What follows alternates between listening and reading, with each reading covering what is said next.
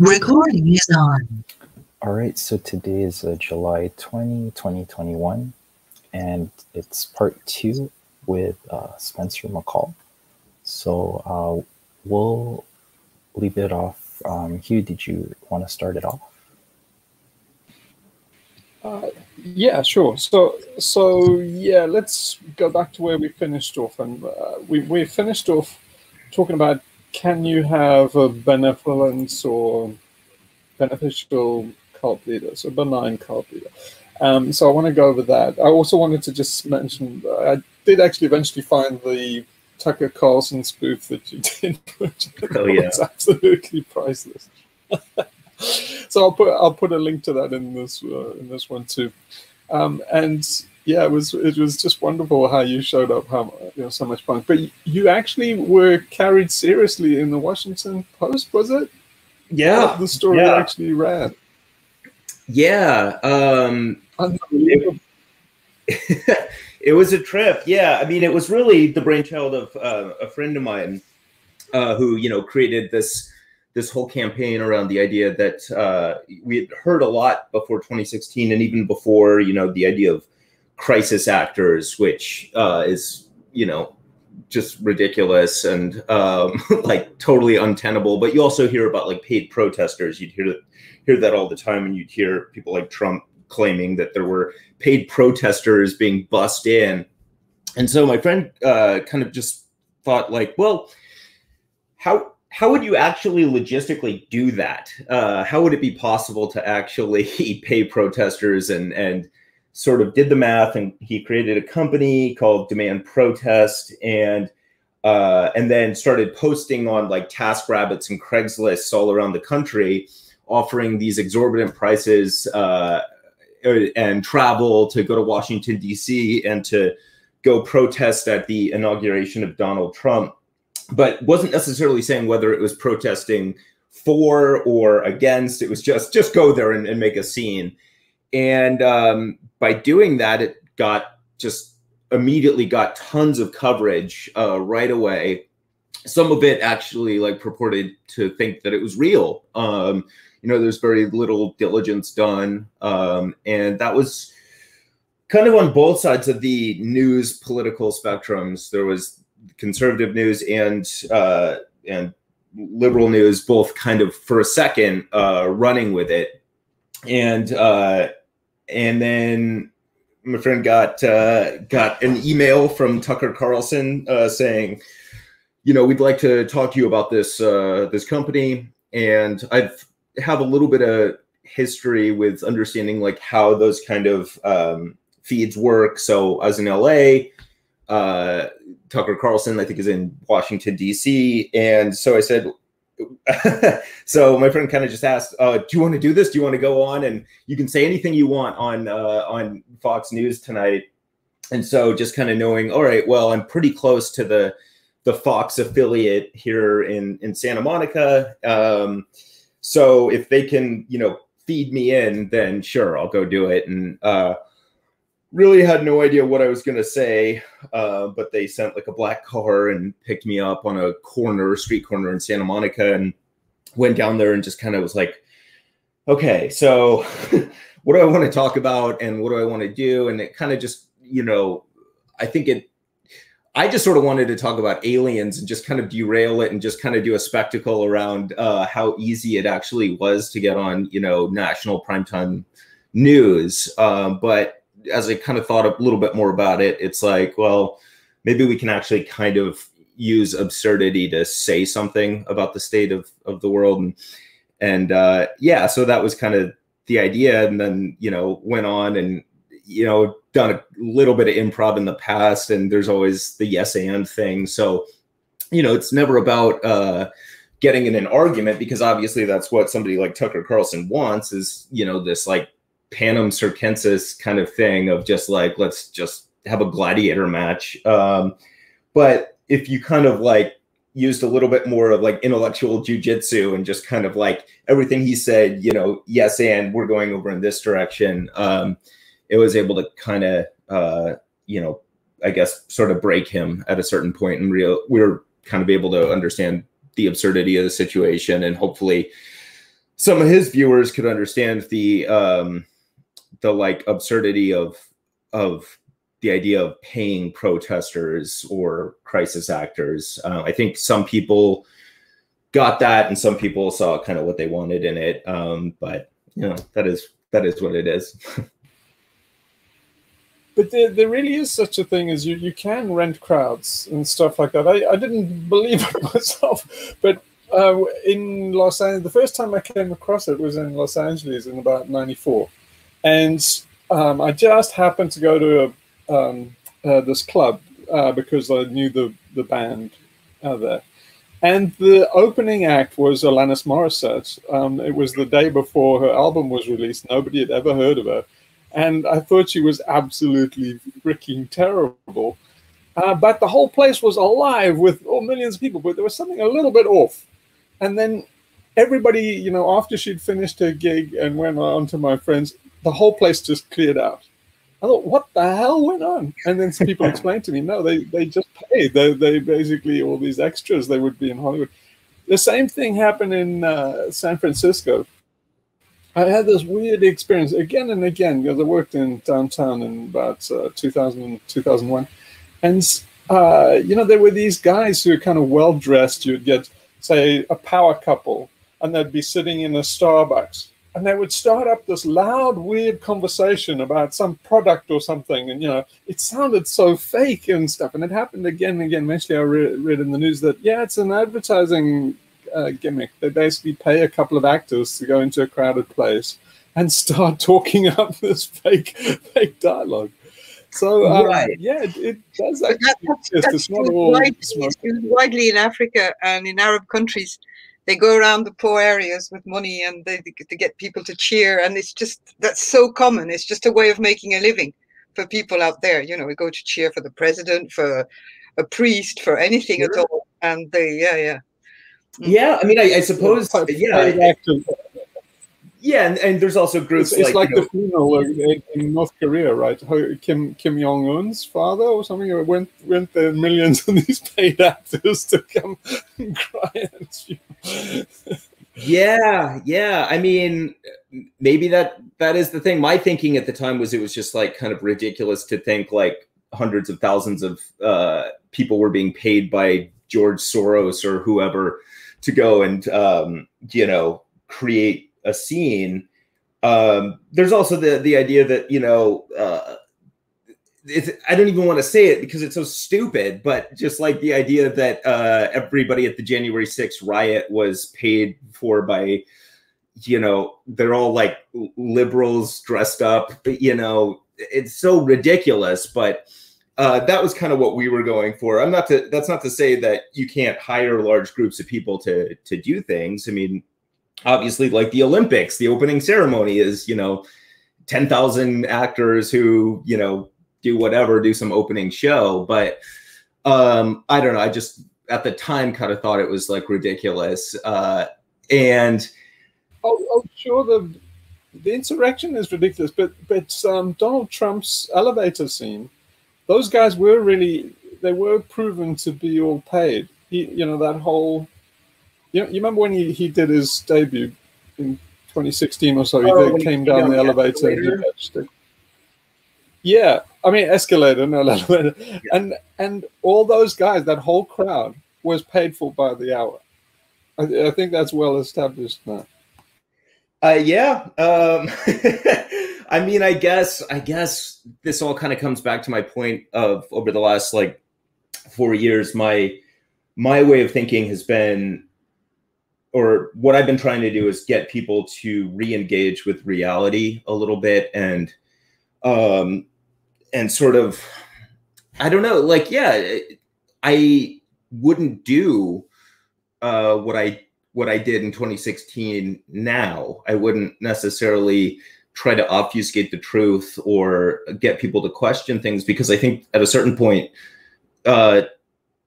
curiosity is nice and stuff, and I think we should ask questions and be curious and stuff like that, but we should do it using, you know, the scientific method, opposed to just believing whatever it is you want to believe. So again, my thing is like, I love the idea of hoaxes and conspiracy theories and all that stuff's really, really fun. But it's fun if you kind of have the context that it's not real and you're kind of playing a game a little bit. Where, yeah, I just I feel like we need to get back to some consensus reality before we can lead people down this other path, and that's kind of been my focus the last few years. Yeah, I think consensus reality is, part of history now. I don't think we can. Well, yeah. But, I mean, yeah. Like, oh, go ahead. Oh, you mentioned last time, just when we were finishing off about the yes men, and the yes men said that you can actually tell the truth by telling a lie, and I've always thought that too. I thought it's kind of what theater is all about, is like, through something that's not true, you can reach a greater truth than if you just spell out the truth, don't you think? And so isn't that part of it? I think that's part of it, yeah. I mean, the one of the most famous yes men things was the Exxon Mobil, where they, or was it Dow Chemicals, where they agreed to pay back millions of dollars to everybody that they had affected by pretending to be the CEO of one of those companies. And in effect, all that really had to happen was, the real CEO had to come out and be like, no, we're not giving the money. And so it's like this chess, of like, we want them to basically say, no, we don't feel bad for what we've done, and to go publicly with it. So, yeah, I think you can absolutely, tell a lie to get to the truth, I guess. I just don't know how to play that game right now, necessarily. Yeah, it's true. We're in the twilight zone. But, so does it really matter, though? I mean, the way I see it now, I'm getting a bit nihilistic, I guess. But I think we just need change, right? Doesn't matter what it is. We shouldn't finesse it too much. We should just basically anything that's promotes instability and change is good at this point, isn't it? I think so. I mean, a lot of the thing, though, with like, again, I'm not trying to be political or anything like that, but I think a lot of the reason like Donald Trump won was the idea of like, well, let's just shake things up. Let's just get crazy and like, let's just see what happens. But I don't know, sometimes there's a good way to shake things up and sometimes there's a bad way to shake things up, I think. Well, that's kind of what I'm arguing is there a good, isn't it just like publicity? There's no good and bad publicity. At this point, we just need a shake up, don't we? I mean, it's, the danger is business as usual, isn't it?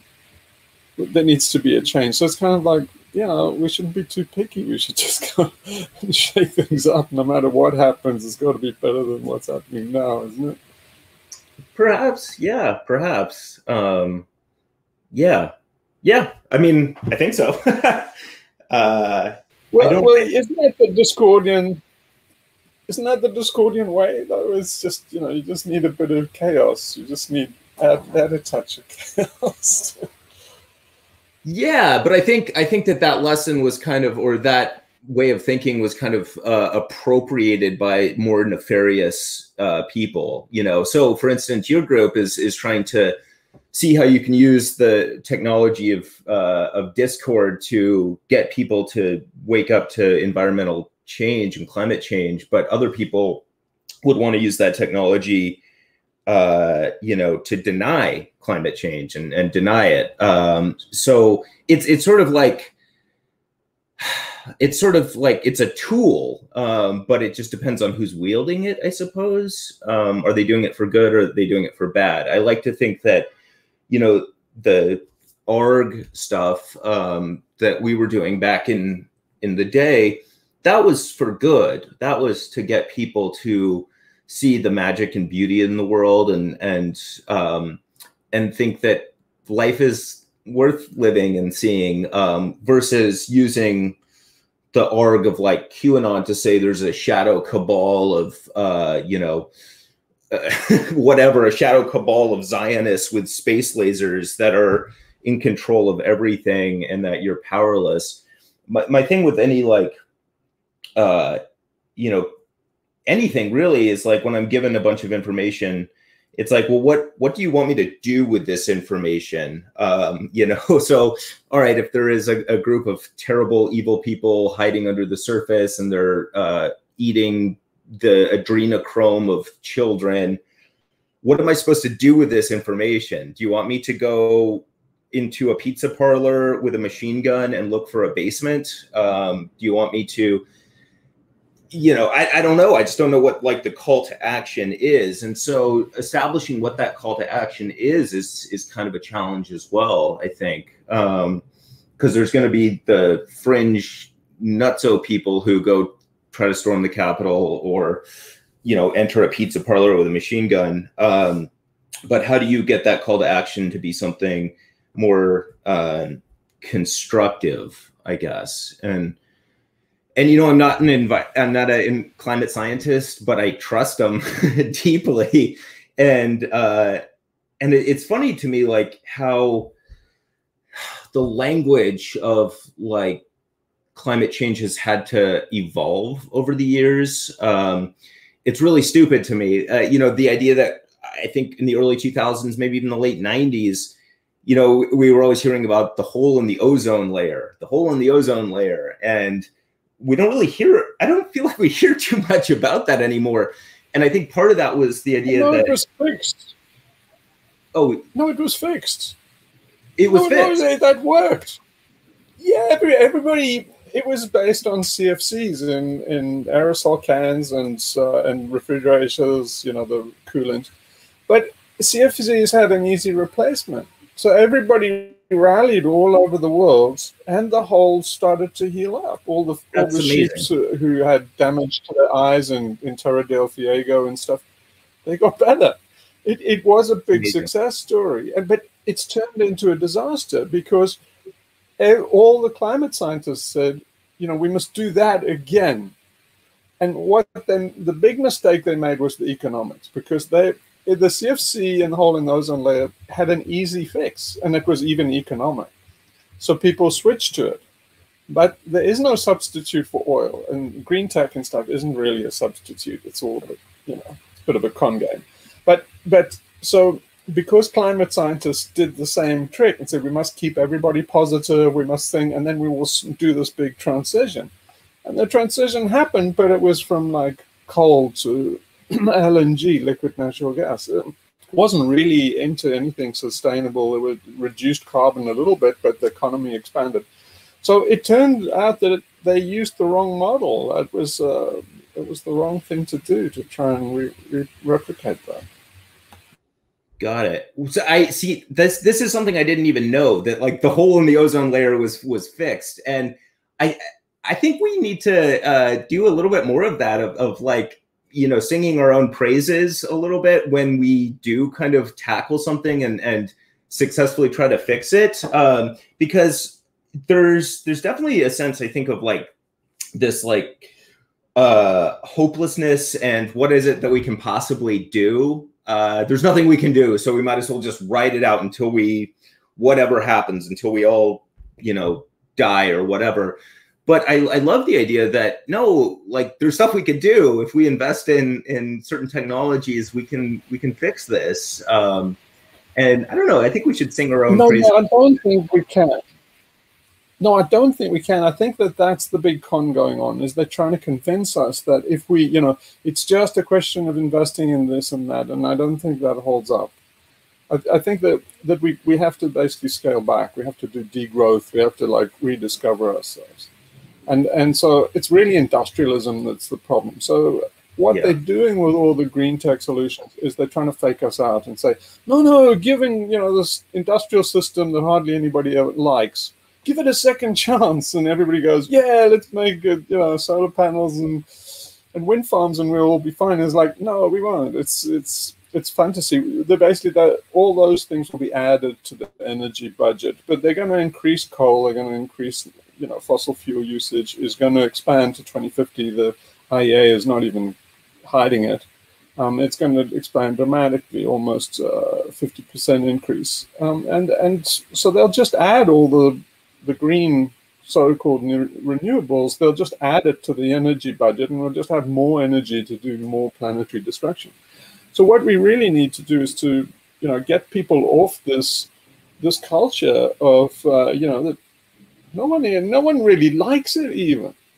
And so I think that the way to do it with an ARG is, okay, it's the same thing as you did with the Institute. You basically have some good guys and bad guys, even if it's really spurious. You just need a controlled opposition, preferably, but some kind of opposition, and you need some kind of dichotomy like that just to make it work, just like theater. But then I think it's a question then of who's got the best narrative. And so if people are doing these kind of psyops like QAnon and stuff like that, that's one narrative, and it's not very appealing. It's like you say, it's all a bit dark, a bit negative, it's all a bit wacky. And adrenochrome and stuff is not, it's not very uplifting and stuff. So it's an easy narrative to beat. Then you take the green tech narrative, and then it's all like, hey, we can, well, it's the transhumanists that I think are the green tech guys. So it's all like, it's Elon Musk and Bezos and Gates and stuff, and we're all going to apply tech and live happily ever after with, all this technology is going to save us, and AI is going to be our friend, and, we're all going to be cyborgs, and it's going to be wonderful, and we'll colonize Mars. And it's like, that also sucks. Unless you're an adolescent that grew up on Star Trek, I think that. Can I interrupt you a second there, Hugh? How are you going to make a narrative appealing for degrowth in people who will engage in an ARG, who think that technology is going to sort out everything, to their slightest little daily problems, to their health, to their phone, to everything? That is my, for us, we've got narratives. We are from another generation. We know what's appealing to us. I mean, we live kind of self-sufficient, but to make a narrative appealing is going to be the big crucial thing. I mean, the planet elsewhere and the planet nowhere that you had started when you were, for us it's fine, but when we think that we're going to be talking to people who are so in love with their tech, how are we going to make it appealing? Easy as falling off a log. Okay, Spencer, now we need your help on this one. But this is the way I see it. It's dead easy. It's the oldest narrative in the book. You just get people to believe that all those guys are really necromancers. They're all romancing death. That whole world, the upload to silicon, all this kind of cyber thing, it's a dead world. The virtual reality. If you go into those kind of virtual reality simulators, those full immersion ones like the Matrix, the thing that strikes me most about them is the experience is dead. It's lifeless. It's like a mausoleum. Those guys are really like Death Eaters. And it's easy to make it say that, it's bleak, it's deadly, it's not life. So it's basically easy. We're Team Life.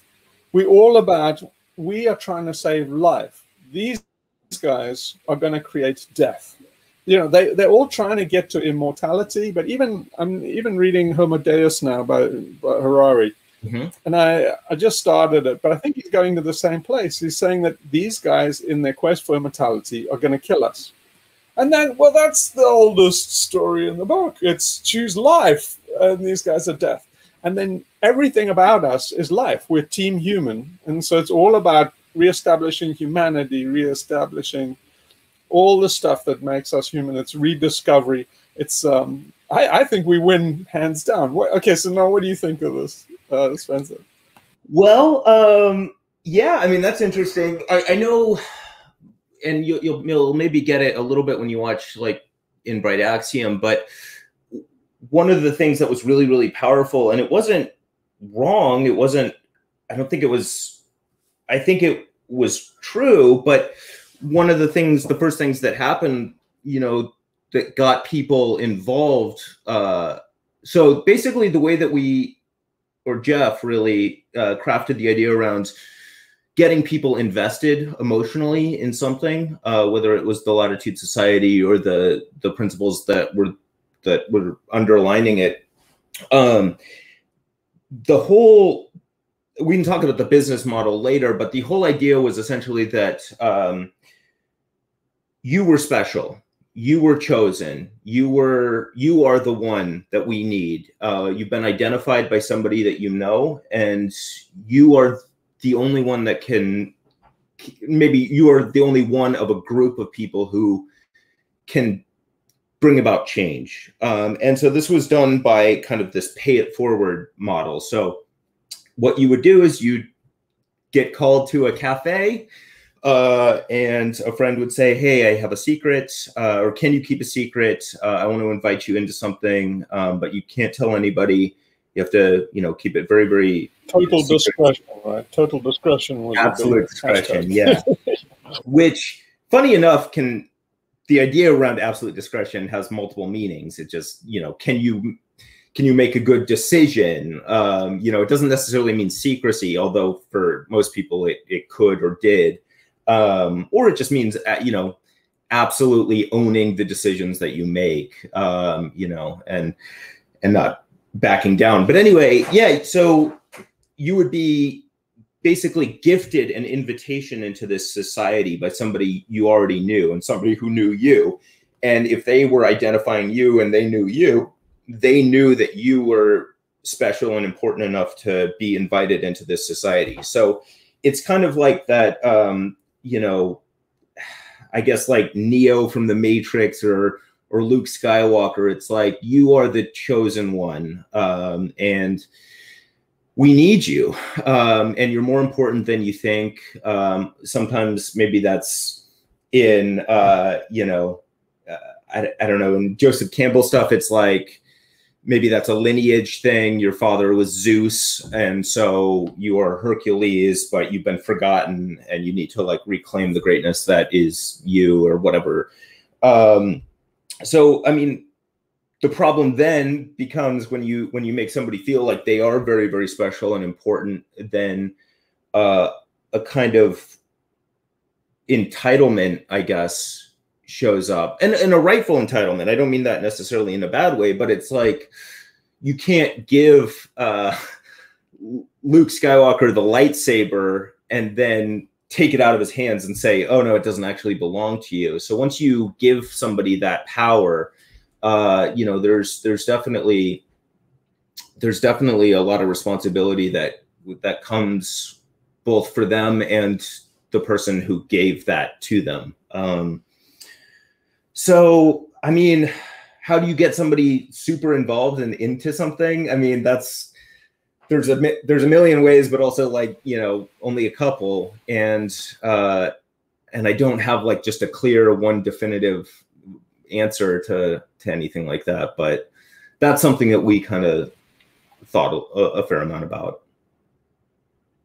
So yeah, isn't the way to do it by an initiation in the degrees, like Freemasonry? So, you know, you don't say to people, oh, you Luke Skywalker, or you are the chosen one. It's basically, that's a very old archetype. It's, you know, Arthur and the stone, you know. So, right. You know, so they don't draw the sword from the stone, or they don't get Excalibur or anything like that. So they have to earn it. So that, you know, the narrative is something like, you know, when you were born, or you might, you know, you can always implant a memory in people. You say, do you remember when you were a little kid and you had this amazing experience? And says, that was the aliens. We came down and we basically altered you genetically. So now you are susceptible to basically this program. So we basically inoculate, or if you felt you're a little bit different throughout your life, that's part of the price you had to pay for being special with this genetic manipulation. And now we complete the genetic therapies to transform you into like a human, full human butterfly. You know? So you say, oh, it's done by degrees, and then each thing unlocks this potential inside you. Well, that sounds a little like Scientology. Like, it does, yes, but they did it for a reason, right? It works. It's an old formula. Mm-hmm. Yeah. Yeah, absolutely. I was able to read through a little bit of the document that you sent over, and I was pretty interested in kind of like, and we were talking about it earlier, or about to start talking about it, the idea of like the benevolent cult leader, and like how you create that and what that means, because just a word of warning here, just so we don't have to do too much editing later. The code word for that guy in the document is faulty. Okay, so just use the word faulty. Okay, go carry on. Sure. You know, like Basil Fawlty from Fawlty Document. Oh, right. Yeah. Yeah. I don't know. I'm really interested in that. I don't know. Like, do you need to have? I don't know. Do you need to have a central like figure that people rally around? It goes back to like kind of having the. I don't know if you want me to use the word cult or not, but like the idea of a cult of personality versus kind of like culture, I guess, and letting things kind of grow on their own, and having like decentralized leadership.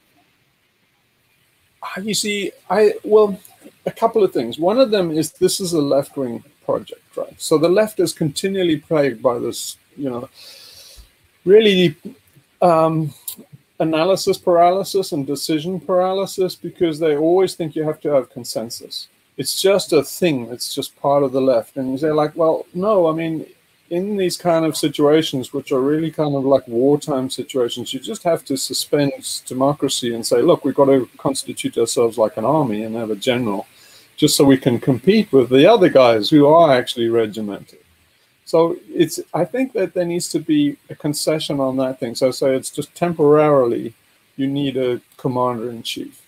So then the egregore builds around that. So everybody's in charge of building the egregore. But the way I see it is kind of like the Fawlty, or the cult leader, is in this back and forth, they're in this dialogue, and it's really a dialectic. And the egregore emerges because basically the players in the game and the chief puppet master or cult leader, they're playing off each other. So the cult leader is not really directing them or controlling them, as really completing their desires. So they're reflecting their desires back to him, and then he basically tries a new bit of improv, and then, you know, does a bit of A/B testing on this way, that way, and then they say, yeah, we want more Andy Cow. So it's basically playing to the crowd. And then you get this psychological game that's kind of like a folie à deux in psychology, right? And they play off each other. I mean, it's straight out of, you know, Nuremberg, right? That's what was going on at Nuremberg, and that's what every demagogue does. But I think that's really what you have to do. There's a little element here of self-awareness. So the mere fact you say this is a cult, you say that this is what you kind of open that this is what is happening. And then that kind of inoculates it takes the danger out, so it doesn't turn into Nuremberg. Here's my insight. All the way down the line, I've had this insight, and I think it's a really important one, particularly with atheists against religion and stuff. And it's my take on religion these days. And that's that there's a placebo effect. So I read this paper about placebos. So for the longest time, doctors thought that placebos worked because they tricked people into believing such and such. Eventually somebody questions it, because placebos are so damned effective in pharmaceutical areas. So people started to see, why are placebos so damn effective? And one of the studies said, like, they told the people, look, it's just a placebo. It made no difference. The fact that the doctor gave it, it's incredible. They knew it was a trick, and it made no. And so when I realized that, I started to realize, hey, this is really powerful shit. You know, it's not like if you go against religion and stuff, like the humanists and stuff, or Dawkins and the crowd, they're going against these religious people. And you say, no.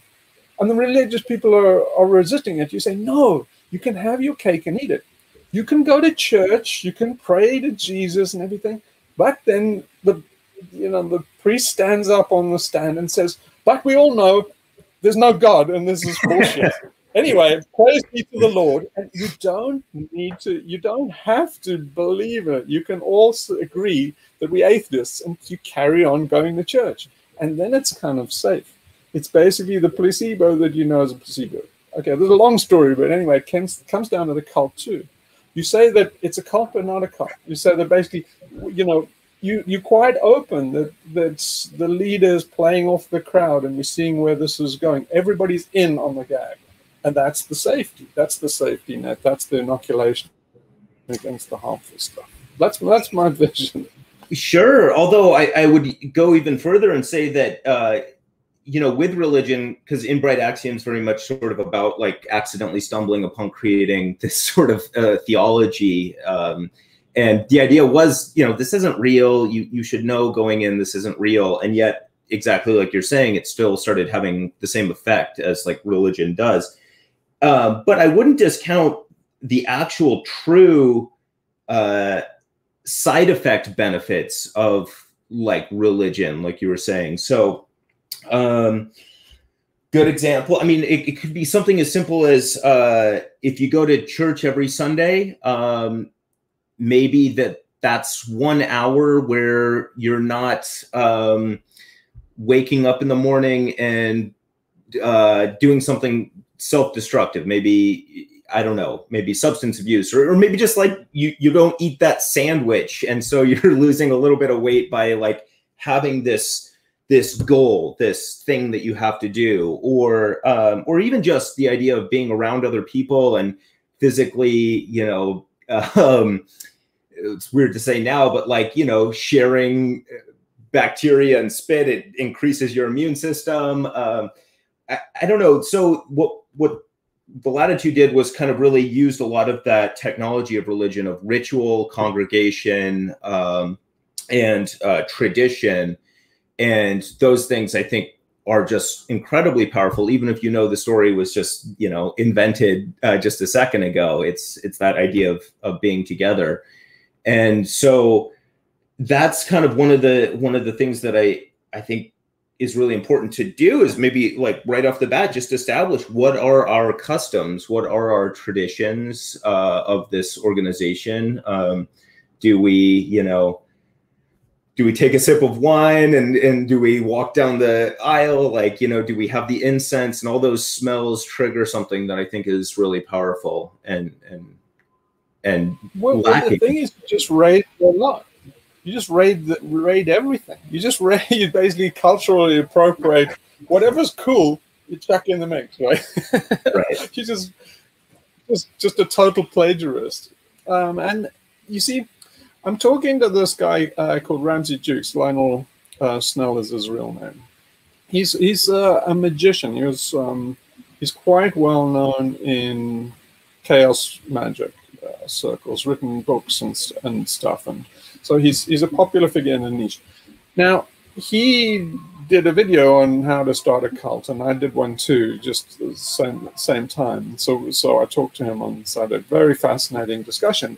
But now, in his video about how to start a cult, he had this experience where he went to a magician's thing, and they asked him to do something really powerful for the audience, and he did two things. One of them was he did it like a Southern Baptist preacher, and he said, like, I want you to feel the chaos, brothers, and, you know, he did the feeling on the hands, and the whole room was complete skeptics, but they all got into it. And he said afterwards, people came and said that was the most powerful thing they've ever experienced, and it was a spoof. But he did the same thing as like a Southern Baptist preacher, and you can do, you know, you can immediately don, you know, the ochre robes and do the orange towel, and suddenly you're the guru with the beard from India, and you're the Indian mystic, and you can switch one to the other. I think it would be a riot, you know, especially if everybody knew that you were doing it. You know, you're just playing these roles.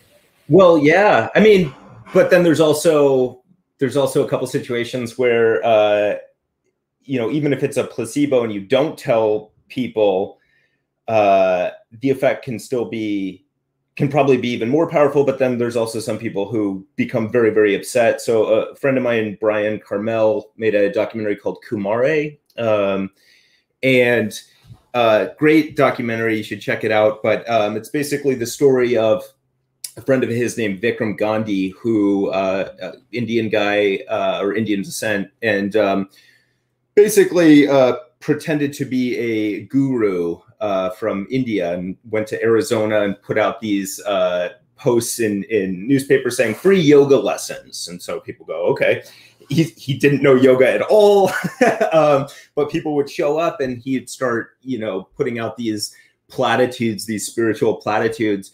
And all the people that came suddenly were like, oh my God, this has like changed me completely.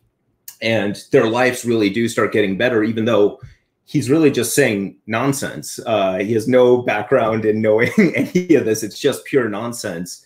And then finally at the end, you know, I won't ruin it, but it's really powerful. Even you can give people complete nonsense, but the idea that they believe they're learning is powerful enough to enact like real change in their lives. So I've seen it. It's very good. It actually made me think of a character in one of the young people's series that my family were watching, the Umbrella Academy. I think it was something like that, where there was a guy like that who was just everybody started to follow him as a guru. It was even in spite of himself, and people adored him. And I saw Kumari. It is absolutely a learning. Very interesting. But hang on a minute here. Did you see the thing from Lionel Snell? Because I think that was the guy he was talking about. I'm not sure who it was. That's what he said. He talked about it because he watched it on Netflix or something, and he in the first video that he made on cults, that's the example he took.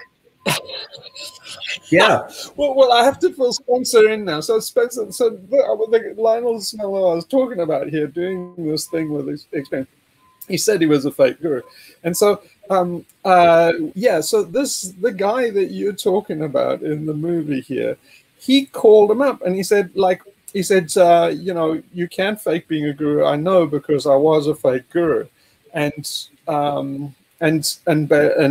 he talked to Lionel and said that what he found in the end was that the people were really, when he came out and he said, look, I've just been having you on. This is just a big spoof. I'm just basically such a Baron Cohen of the cult leaders.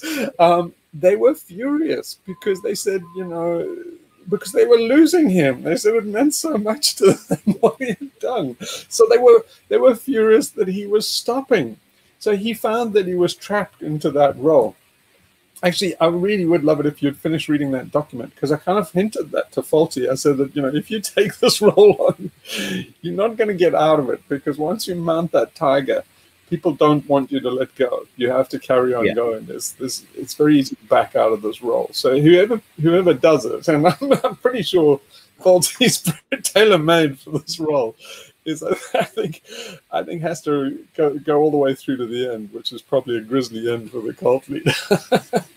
Perhaps, yeah. I mean, I'm also there's also times and like little environments that you can potentially find yourself in where you've just found a group of very, you know, vulnerable people who are begging for some kind of guidance in their life, or just were neglected. And a lot of times these people can be totally taken advantage of, with the case of, like, you know, the Manson family, you know, people. These were people who would have followed a duck into a lake. But I also think, though, like, I'm reminded of Life of Brian, you know, the scene where absolutely, he gets up and he just starts saying, you know, don't follow me, like, I'm not a leader. And they're like, oh, the leader is so humble. And it's like, there are these times where there are people who just are desperate to follow anything, you know. No, Forrest Gump. There was also Forrest Gump, right? Everybody he was jogging around the. Oh, exactly. It's like, why are you doing it? There is no, I don't know. Just that. Why are you doing this? Is this do your own jogging? They went like, oh, you know, what a brilliant leader. Do your own jogging. Oh, he's so wise. It's like his complete Life of Brian thing. Completely. So I don't know. Sometimes those moments and those people are just kind of in the zeitgeist, but definitely there's a lot of people who, I think everybody kind of wants to believe in some kind of higher thing. I mean, for me, I'm just kind of a sci-fi nut. So my hope and, you know, there's some people who are like, okay, oh, hopefully in my lifetime Jesus comes back. We get, you know, the second coming of Jesus. My thing is like in my lifetime, I hope we actually officially make contact with aliens. Like they actually come and hang out. So, you know, a month ago, they were going to release the Pentagon paper on the UFOs. And it's nice that they did that, but they, you know, they did it in true Pentagon fashion where they don't really say anything. You know, it's like there's some stuff floating around. It could be a balloon, could be a bird. We don't know. So I think it's really important that you give everybody something to look forward to, some end goal. And yeah, I don't know, with I guess the Institute, it was, you know, bring down Octavio Coleman, bring down the cult leader, and then the world will return to some kind of stasis balance or something like that. But yeah, so, I mean, where are so I have a. Oh, go ahead. Oh, no, after you. Yes, so we have all of that in place. I don't want to share it with you now because it's too much of a reveal in the story. But we got a dynamite version of that. It's basically, you know, that there is a route to escape to a better world. I mean, I think that is part of a doomsday cult. Is you have to offer a path to salvation for the chosen few. And so, you know, the way I structured it was there are 12 gold tickets that, you know, basically, and the aliens. So you get the aliens straight out. But you see, the premise is a good one to say, look, the aliens are not going to come down and rescue you because you've screwed up this planet so badly. You're kind of like the virus of this planet, and we're going to come down and rescue you like we're going to come down and rescue smallpox. It's like you're the smallpox of this planet. If we rescue anything, it'll be the planet. We'll get rid of you bastards. But with the caveat that, like, you're a special kind of smallpox, so you know you can be redeemed, but you first have to prove that you are not just the destructive virus that kills us host. And so it's basically you can elevate yourself and reach the escape route, but only if you basically save yourself first, you know, save your home planet first and prove that you are capable of being benign. Otherwise, you know, humans are just going to infect the whole galaxy and just bring down all life forms if the aliens let us escape. When we're obviously so destructive, we're just basically going like a bushfire through the whole world. And so I think it makes a lot of sense because there's, in the zeitgeist today, everybody feels there's a time of change. You know, everybody thinks that we're in the transition to something. So you get, you know, transsexuals, transhumans, transpersonal psychiatrists. Everybody's got some trans thing in it. Everybody's, you know, it seems like we're ripe for change. Everybody knows that we can't carry on in this way.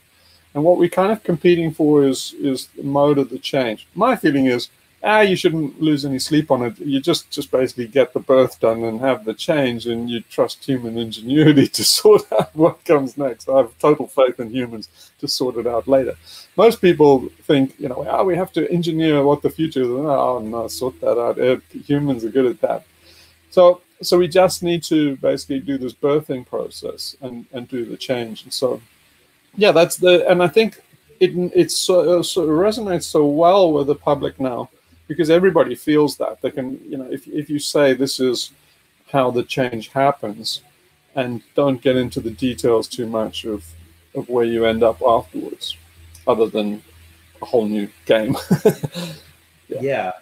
Well, I also think, and what I was going to say was just I'd love to maybe offline just kind of learn a little bit more about, you know, what it is you guys are planning and creating and what that narrative is and what that execution is. I'd be fascinated.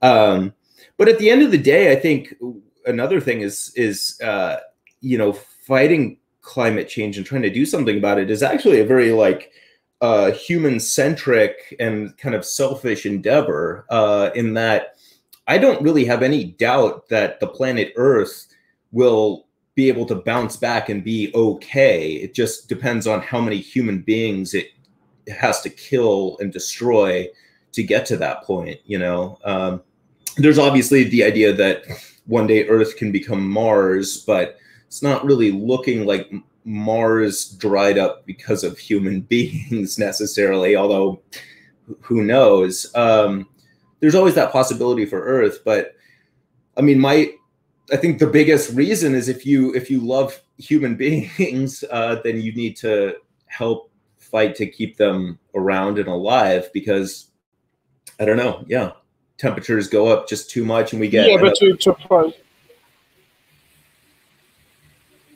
to keep humans around, you have to keep human habitat around.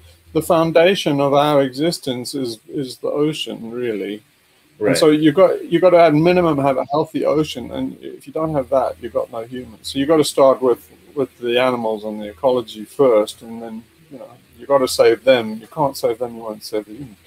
But so my thinking on it is I don't think we're in a position where you often hear this. You hear with the Planet of the Humans and Michael Moore and that, and he said the same thing as you, that it's the planet's going to be fine. It's it's us that's in trouble. I don't think so. I think that what's likely to happen now is very, very dangerous. And the transhumanists, all the tech geeks, the billionaires, the weaponized philanthropists, all of these guys, I think where they're heading for, and very rapidly, is geoengineering. Now, the problem with geoengineering is not that it won't work. It's the problem is it will work. They will get the temperature down by 1 degree. We will get control of the weather. But you know what's going to happen after that is they're going to say, well, we've got control of the weather. Might as well party till we drop. Just burn every bit of fossil fuel. We can go up to 1,800 parts per million. And then you know how hubristic it is for us to control the weather. It's basically, we're going to fight over the thermostat. It's going to be, we're going to go from like having a global thermostat so we can, save the planet to, hey, we can actually enhance the planet. In fact, why not enhance America? We can set the global temperature so that America maximizes its crops and China goes into a desert. And they're going to do that. They're going to start fighting over. You go from saving the planet to, hey, there's an advantage very quickly. And then at the end of that is we're going to drop the ball. And then during a nuclear war or something, we won't be able to do cloud seeding or solar radiation management. And during that time, the 1,800 parts per million is going to make us fry. So we're heading for disaster. And I think that they're going to try and control climate change, and I think they're going to be successful, and it'll be a disaster because we have no self-restraint, basically. So that's part of the narrative of an ARG, is to say that we're against the transhumanists, these guys doing tech solutions for psychological problems and stuff, and we say we have to rediscover our humanity, not try and put a technical band-aid on really what amounts to our psychological immaturity. So that's part of it. So team human means discovering what it means to be human, and then you naturally have your Octavian there, because Bill Gates, Klaus Schwab, the Great Reset, these guys are Octavian. Right. Well, yeah, but I guess maybe the dark version of that is the same people who would be very anti-vaccination, just saying we're human beings. We don't need technology to solve problems for us. I have an immune system. I'm fine. I'm healthy. I don't need a vaccine. But I do think that sometimes there is uses of technology that, I don't know, are necessary, I guess. Yes, I don't know. May I come in there? You see, why the vaccine came in, and I'm a doctor, I've got a background in medicine, and why the vaccine came in is because the health systems were overwhelmed. Right. Because they're already corrupt and they're already falling apart in most Western countries anyway. But when that came, it was about to collapse. So this vaccine was introduced only for that. And I mean, you can look at all the studies. That vaccine has been done in 10 months instead of 10 years with the normal trials on animals. It's been introduced just for economical and political reasons. I'm saying like you, yeah, it has saved some old people from dying alone in hospital. It has saved the hospitals from collapsing. It has probably saved the lives of a fragile people, but the spreading of the indication of vaccination to young people and children is extremely controversial, and it's become a, you know, so you're threading on a you have to see the premises of the technology. Why was that technology introduced? If we had stayed, Yeah, well, if the economy, if we were not thinking about the economy, if everybody stayed at home and was in total lockdown without any government saying to do it, you know, and okay, the economy would collapse. That's so much better for the climate. Well, the virus wouldn't find any more vectors, and it would have died out, like all pandemics do if people stop traveling and moving around and going to supermarkets. So, you know, it's not being anti-vax. Yeah, the technology. Mm. Yeah, the technology always turns out to be like a double-edged sword. So we wouldn't have this pandemic if it wasn't for planes, and planes kept on flying and stuff. It wouldn't have been a global pandemic if we had like sailing ships, because it wouldn't have been able to get around. That's so true. Because we have this modern infrastructure and all of this stuff, then it's kind of like you wouldn't have the vaccine debate if we didn't have modern industrial society and this huge infrastructure, global infrastructure and global trade.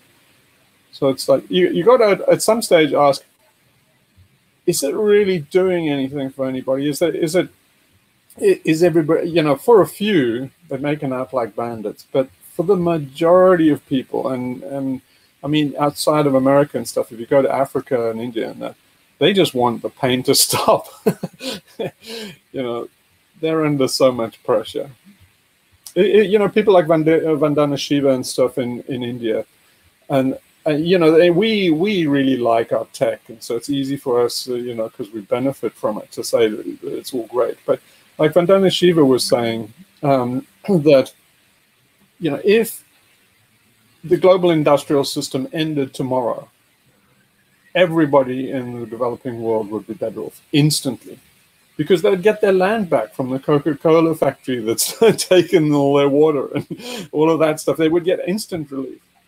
And so we are kind of riding high on, you know, our own trip here, you know. So yeah, so I think that we need to backpedal. You're going too far. Sure. I mean, what would the effect of shutting down industrialization, and what would the effect? Might be great for people in the first world. What would the effect be on people in third world countries? You know, would it be better? Would it be worse? No, that's what I mean. That's what I was saying. What Vandana Shiva was saying. She's an activist in India, so she was saying that the first world people would suffer, but the rest of the world, I mean, the vast majority of the world would get instant relief. You see, I think Westerners are a bit confused on that point.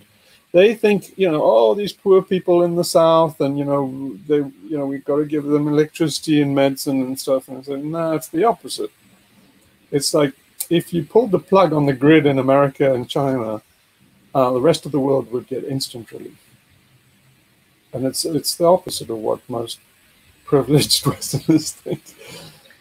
We want to be able to go, you know, we want to be able to go get our McDonald's and have it be available right away, or get our Amazon packages. So yeah, I think that's very true. I mean, that's the other thing too, is just like the amount of, there was this thing where right during the beginning of the pandemic, when everybody was staying home, everybody was saying, oh, look, LA, look, it's so clear, like the sky is so blue all of a sudden. And for me personally, I didn't actually notice that. Maybe it's true. I didn't really notice it. But what I did notice was the insane amount of plastic crap that was coming in all of our food delivery now. The insane amount of just plastic-based masks being thrown to the wind, just floating out. And then by the beach, see them floating in the ocean. And then the amount of just constant Amazon planes and FedEx planes just having to send everything now because you can't go out and get it.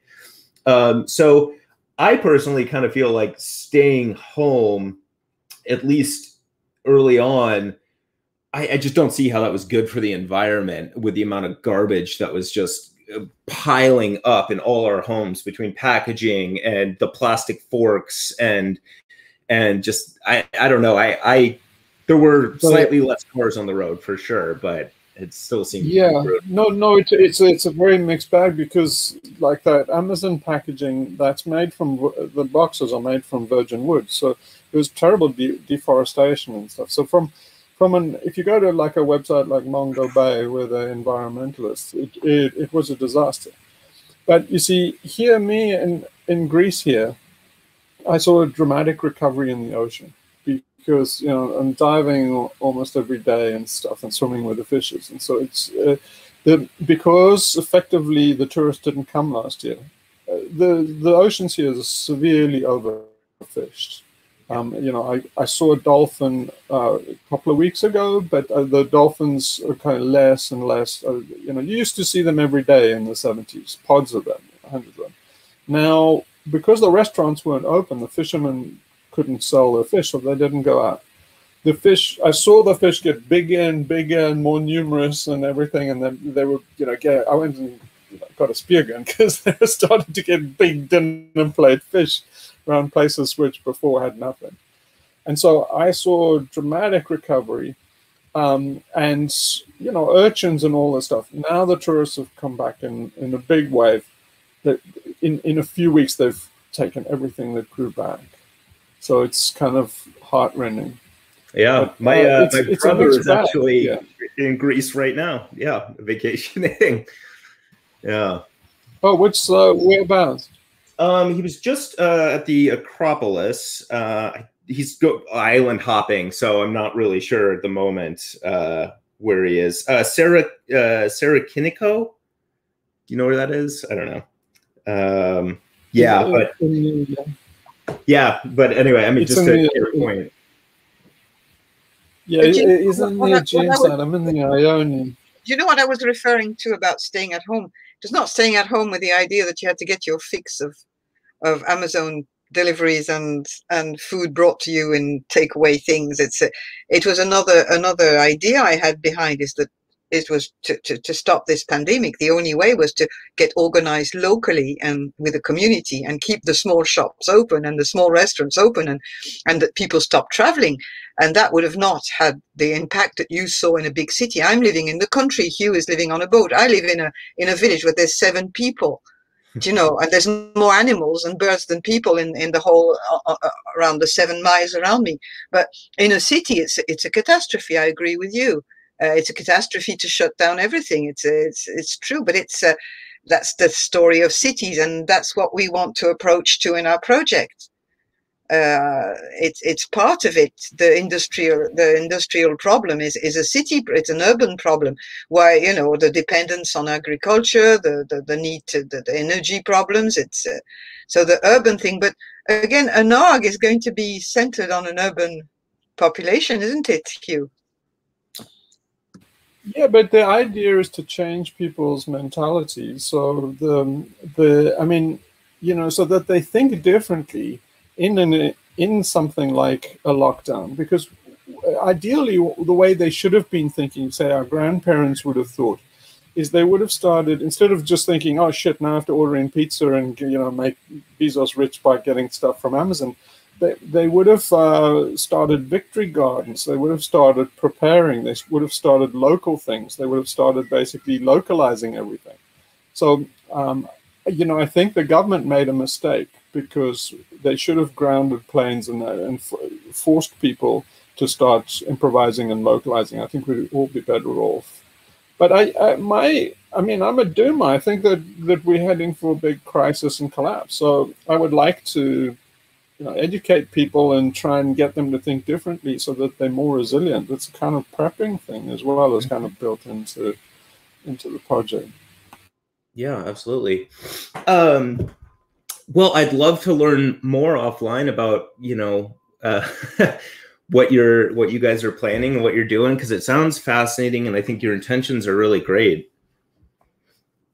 Well, we'll let you know how we go with Fawlty, but I would urge you to read the rest of the document, because one of the things that has in it is how to fund it. And I always thought funding was the biggest problem, and I think that's what you guys found as well in Bright Axiom or the Latitude Society. And so I think I've cracked the way of making the ARG self-funding, and I put the gist of it in that document. So yeah, I think that you would understand the funding part of it, but Fawlty didn't. He'd kind of completely downplayed it. You know, funding's, you know, we got to go fund me or something. So have an auction or something. You know, it's like, so I thought that was the major problem, and it's going to be a problem for activists in the future, is how to fund stuff, especially if the government decides they don't like this kind of thing. Well, so have a look at that document if you get a chance. Yeah, I've been slammed, but I'm looking forward to it. I mean, my only advice there, just based on the Latitude, was if you're planning to ask your participants for money, do it up front. Don't do it down the line. They don't like that. No, the idea is to fund it with a fake money, with a Chuck E. Cheese model. Basically, you have a tokens that you win in the game kind of thing, and then as redeemable later for like real gold and silver. It's cool. I like it. Yeah. So, okay. Well, thank you so much once again. Thank you again. Yeah. Thank you. Yeah, and looking forward to checking out, reading through that doc when things slow down a little bit for me. Sure. And thank you for the link. Okay, well, thank you very much. Yeah, I hope you enjoy it. I'll let you know. Thank you. All right.